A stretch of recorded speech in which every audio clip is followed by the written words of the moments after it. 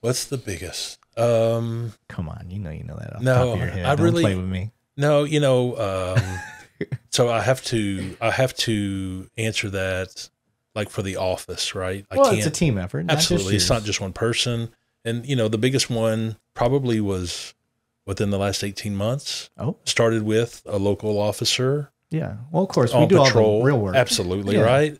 And I think it was 300 kilos of meth. Started with an officer Holy shit. in a stolen car. The guy ran into a warehouse, and in the warehouse was 300 keys of meth. He snitched on his own people. Well, he didn't mean to. By- He just by- ran. by proxy. Yeah, absolutely, right? So, I mean, that's the biggest one like that. The biggest, we've had people, there've been several times we've had people bring $1 million to a drug deal, thinking they're picking up narcotics from an undercover. In And cash? cash Okay. money, yeah. So tell me the truth. I've heard this. I've never seen it in person, but it's always underwhelming. Like you expect all this stacked up cash, and it ends up being like, I mean, a little briefcase full, and you're like, oh, well, I mean, I can tell you, we received a tip one time. This was years ago on a Saturday night. I'm at dinner with my wife and got a tip that there was a tractor trailer in Arlington that had $1 million in it, and that someone was going to be picking up the money within like the hour.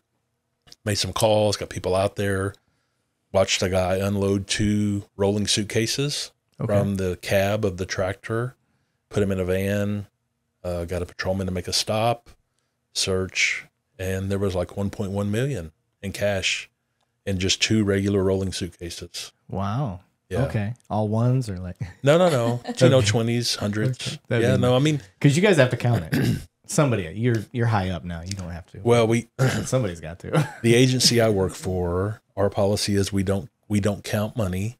So it's bagged and tagged on scene and then is later taken to a bank where they do an official count. Oh, okay. Then they got all the machines for it. Absolutely right. Because, a bunch of cops we could never all count $1 million and come up with the right amount, right? They didn't hire me for my math right, skills. absolutely. It would never come out. I know a lot of departments count the 17, money. 18. Wait, but- shit, where was I? Somebody Absolutely. interrupts you, and then Exactly. you're like, oh, I guess start it. So yeah, no, but yeah, it's, money. Holy shit. It's a lot. That is a lot. It's a lot of money. Are they tracking their money?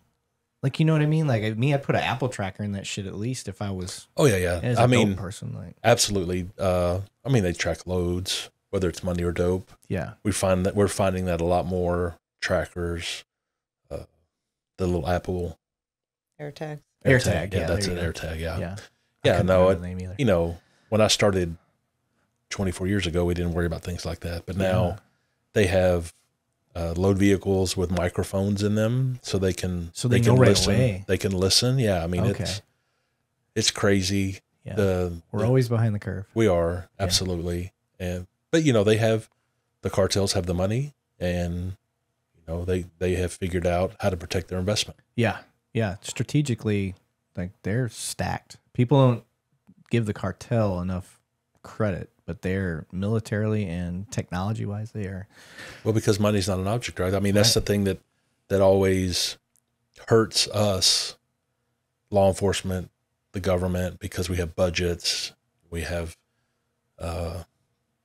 rules that we have to follow to spend money, and nothing is easy, and the cartel does not work, or your normal dope dealer doesn't work within those parameters. Right. It's just money. They just spend it, Yeah. and You keep hitting that down. I know, I'm gonna sorry. Punch you right in the face. I'm sorry. I apologize. It's not a big deal.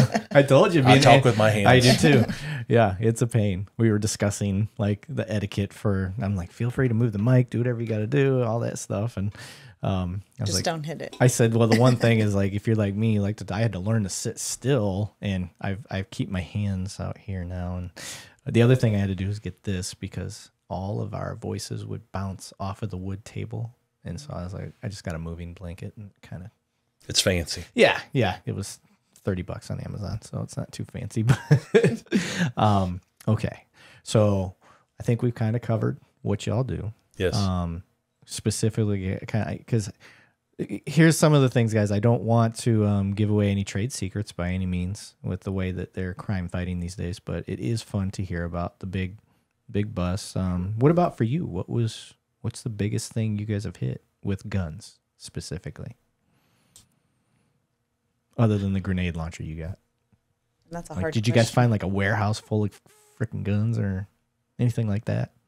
We have. Yeah. I mean, Okay. there's- That's cool. those things That's the way exist, people yeah. want to. Okay. Yeah. We're trying to inspire people to want to get into this profession that nobody wants to get into anymore. So when they hear like that you're out there making a big difference, like by knocking down, you find a trunk full of guns, you find a warehouse full of guns, you find, a semi truck full of guns, whatever it is, like people like to hear that type of thing.